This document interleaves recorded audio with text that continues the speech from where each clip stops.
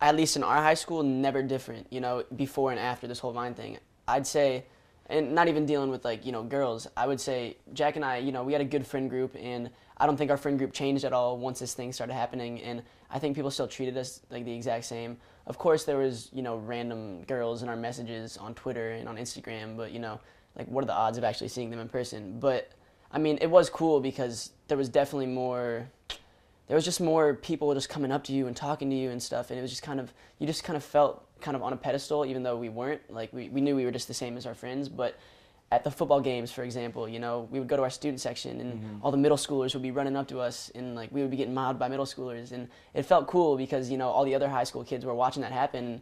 I mean, me and Jack were, like, kind of like, oh, this is cool. I don't know. It was a cool experience. It was a cool right when it first started happening, you know, but I think, you know, there was a point in time where we could have let it get to our heads, but we didn't, and I think once you, like, don't let it get to your heads once and just, like, make sure you're firm about that, then it's easy to do the time and time again, you know? Yeah, so I think it's the very beginning, you know, because that's when it's really new, and that's when it's so fresh in your mind, because before this, obviously, we had no girls coming up asking us to take pictures. Like, why would they do that?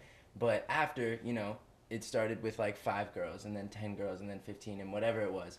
And, yeah, just, like, the very beginning, I was kind of, like, mesmerized. I was like, what is going on? Like, why are these girls asking me to take Remember the first pictures? day of high school? The first day of high school was the first time I think Jack and I took pictures, and it was, like, orientation day, and Right. we were up in our principal's office getting some sort of paperwork. And we were seniors, so we already felt like big dogs. We were walking in. seniors, yeah, and we had maybe 30,000 Vine followers, and then this group of, I think, freshman girls came up to us that were just passing by, and, like, I remember this, we heard walking him, out. we heard him say, like, oh, Jack and Jack, and we're like, hold up, like, is this actually about to happen right now? Yeah. And they came up to us and we're like, hey guys, can we get a picture with you? And we're like, hell yeah, you can get a picture with us. Like, oh my gosh. It was so new to us. You really want a picture? And it was just crazy, like, the fact that that happened very first time at our high school, and then, you know, we ended up taking it on the road, and that's, like, our job now, you know, going and meeting these girls. And so it's, I don't know, things have really changed, but I think we're the exact same guys. And Westside definitely kind of helped mold us into who we are, I'd say.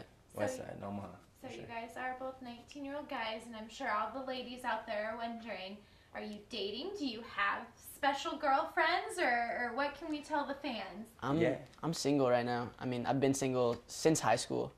Just kind of, you know, it's a whirlwind. It's kind of tough to, like, do a relationship with all that's going on, you know what I'm saying? I agree with that. It is very tough to do a relationship, and I know firsthand because I do have a girlfriend, and I'm actually picking her up today from the airport. But she is actually going to open for us on Friday.